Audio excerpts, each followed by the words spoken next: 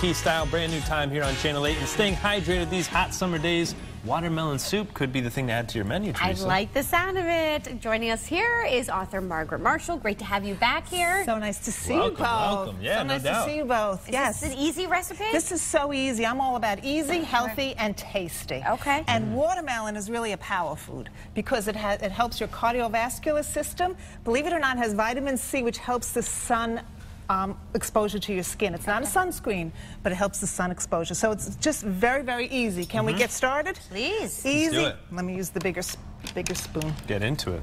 Okay, of course we use watermelon. We put it in a blender or a food processor. I'm sorry, I had to snag one earlier. That's fine. I'll leave Don't them. tell the chef, you know. We use I don't think she minds. mint leaves. Ooh. Nice. Fresh mint leaves.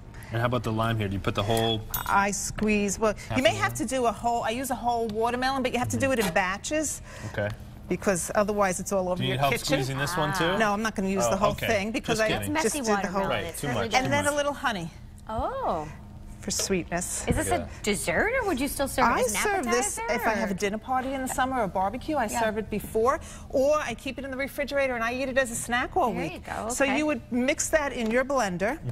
When it's done, you pour it out, and this is what it looks like. The finished product. Well, not yet. Oh, Not yet. wait, there's more. We're getting Hold there. There's on. more. Okay. I happen to like it a little chunky, but you can make it to any consistency that you'd like. Okay. Then you How take... do you like it, Teresa? Do you like chunky or I do you like think a I little would more prefer it puree? strained a little bit. Strained a little Yes. bit more? Okay. But then you add apple juice. Apple I juice. thought it was olive oil the whole time. That's a little remix there to the And recipe, now huh? you make it to the consistency that you would like. Ah, I see Wow. what you did there. Very And cool. you can garnish it with, whole mint leaves, whatever. You put it in the refrigerator. All of the flavors mixed together. You put it in the refrigerator for a few hours, maybe. Oh, it smells And delightful. Isn't it great? Look how simple that was. There must be I mean, that was like the easiest 10 dish we've ever made on calories the in show. this too, right? Well, there's 40 calories in a cup of watermelon. Close enough. Yeah, No. that's But you're not eating a whole cup of watermelon. That's here. true. It's You know, all you're having a bowl. blended together. So it's a very healthy dish for the summer. Excellent And the stuff. fact that there's a few little watermelon seeds in there are fine because we can eat watermelon seeds. It's all good. It's all authentic. good. I won't worry about it. Margaret Marshall, thank you so much for joining us. Oh, it's great Make to sure be here. you grab her books on Amazon.com. It's always a pleasure. I know you come up from Long Island. Long Island. Yeah, all the way up here to CT Style. Yeah, so thank love you so it. much for Thank doing you. it. Hey, Teresa.